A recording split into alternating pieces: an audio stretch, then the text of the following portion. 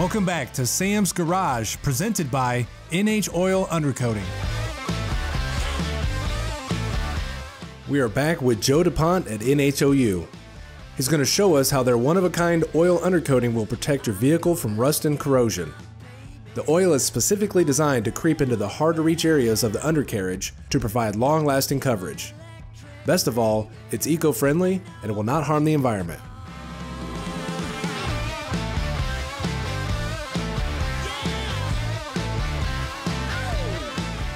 Hi, William. So what brings you here? I heard the oil was a little bit better, so know nothing about it. You want to keep it? The wife does too. The wife does, yes. She wants it more than me. Okay. In some of these Jeeps, you know, in particular this year, they do have some issues with over the wheel well inside the frame.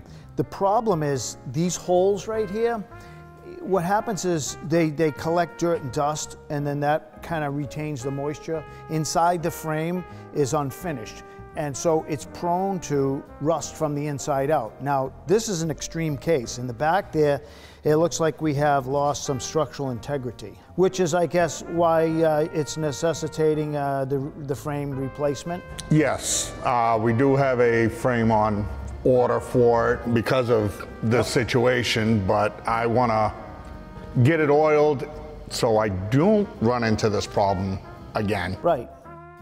Yeah, because right here, I've got all this dirt up in here, and it holds the moisture. Yeah. Right there. I've got it right here. Yep.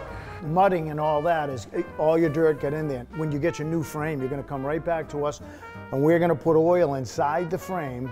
And so even if you do now accumulate more dirt and dust in there, that is actually just going to be like one more layer of protection. The oil's going to stay and be a barrier against the moisture. The biggest problem with Jeeps is the mud and the dirt that accumulates inside the frame holds the moisture, and everything rots from the inside out.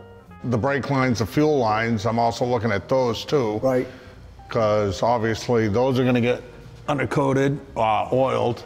Brake lines, electrical connections, inside the panels, inside the frame, outside the frame. So we can't see inside the frame, but what the oil's going to do is, I showed you the back of that truck. Yep. It's going to creep. So if it can creep 6-8 inches on the back of that truck, it's going to do the same thing, which is going to encapsulate the whole interior of that frame. That's critical because we can't get 100% coverage when it's inside. We do go off-roading with it, so. So if you go off-roading, so this is going to be a challenge now. So if you get a lot of mud on there, what do you do? What do I do? Yeah, if it's muddy, you're going to power wash it? No. What do you do? I throw 2 sprinklers underneath it and I let them run. Okay, so just keep in mind that. Then I'll go to the car wash. Okay. You know, that way I'm not clogging the car wash. Right. With the mud. The next guy isn't getting it on it, right.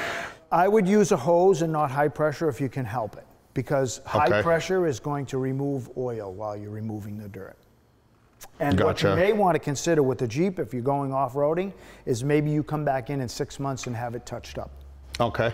Okay? Not going to be as expensive as a full treatment. We'll just touch it up and maintain it. Yes. You have your frame replacement. Yep. Come back. Spring is a great time because spring actually, condensation, temperatures get warm, it accelerates corrosion. Drive it all summer, bring it back in the fall, put it away with the oil on it.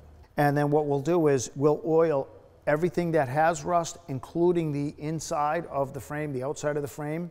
Okay. And what we're going to do is never stop Mother Nature, but slow her down.